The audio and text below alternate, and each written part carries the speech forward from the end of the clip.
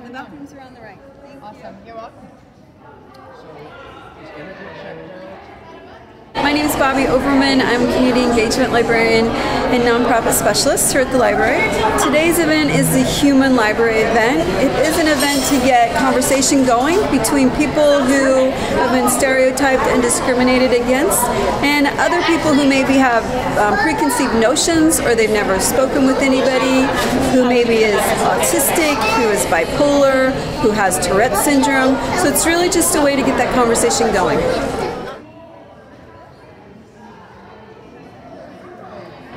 I am a human book about an amputee. I became an amputee because my senior year of high school, driving home, I was hit by a semi. In my everyday life, I think I have to plan a little bit of extra time. Most things that a person with two arms, like a two-arm, let's say, does something in 10 minutes, I'll plan 15 minutes. Just because I know there's going to be a hiccup somewhere, or maybe it's going to take me a little bit longer to tie my shoes or style my hair, something like that. Sadly, a lot of people think that if you're an amputee, you probably have a mental disability. So you might get talked to like a child, or that I'm undereducated, even though I do have master's classes. A lot of times people think that I'm not even capable of most tasks, and I do appreciate people asking me if I need help, which is nice. When you go to the grocery store or something like that, could we help you out with your 30 bags? Well, sure, you can help me out with my 30 bags, but if I have 4, I can get my 4 bags. You know, that's okay. But just thinking that we need help with every single thing, well, not necessarily true.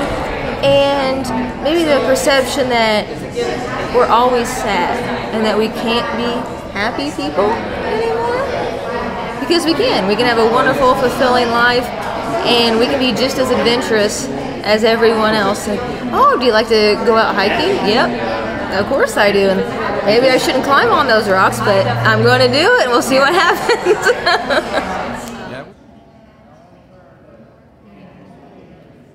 Part of what we do is inclusivity and civil dialogue, and so I think a lot of times people will be wandering around, maybe they see someone who's homeless, maybe they see someone who's autistic, and they just automatically think they know everything about that person.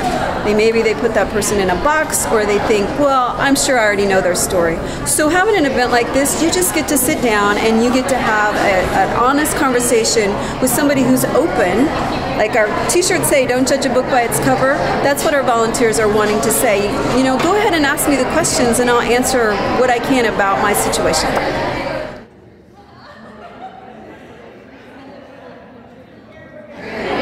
I started out in life as a very good Catholic, and I had a strong belief in the religion, and I studied a lot.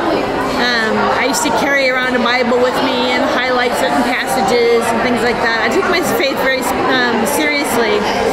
And when I was in 9th grade, I had a young cousin who was 5 years old die in a tragic accident. And that's when I turned to the Virgin Mary. And I developed a very close relationship with the Virgin Mary to find comfort after that. And I think that was the opening to the goddess for me. And as I got older in the church, I kept trying to be like Mary. And I'm not like Mary. I am not meek and mild, and I can't say thy will be done. That's just not in my makeup. So I spent about 3 years as an atheist, and I was a very angry atheist. And then I realized that I was still a spiritual person. So how could I be spiritual and yet not give up my autonomy?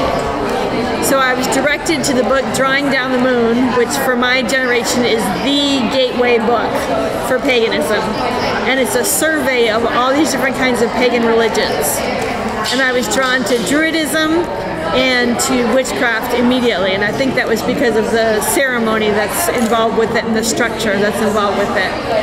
So the more I got into it, the more I studied. I studied for a year and a day, which is traditional, and I decided to go into witchcraft. That's really where I was called to go.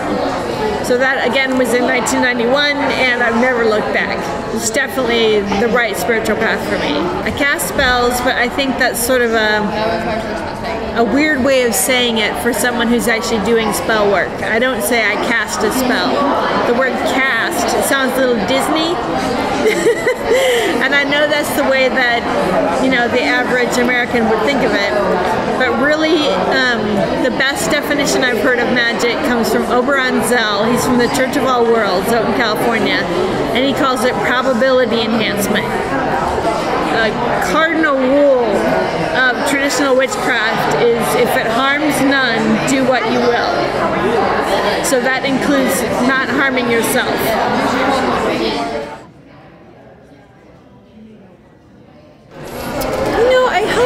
I hope you can just put yourself in someone else's shoes, maybe. I mean, a lot of times I think maybe you're a little embarrassed, or you just are reserved about asking somebody, like, so how did you become an amputee? Or what does it mean to be bipolar? Or how does that affect your life?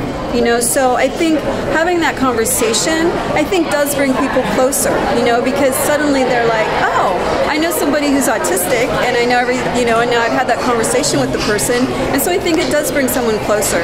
And at the very least, maybe you don't have the same stereotypes in your head that you did before you spoke with that person. Okay.